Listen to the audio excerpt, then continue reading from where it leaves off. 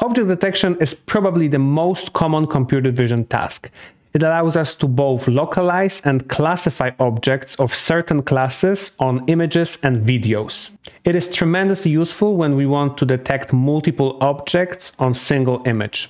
The most popular use cases that are solved using object detection are face detection, crowd counting, or vehicle tracking.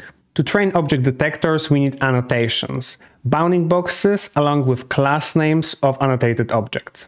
Traditionally, object detection was solved using two-stage detectors, like RCNNs, for example. The first stage was used to detect region of interest, the second stage was used to classify them.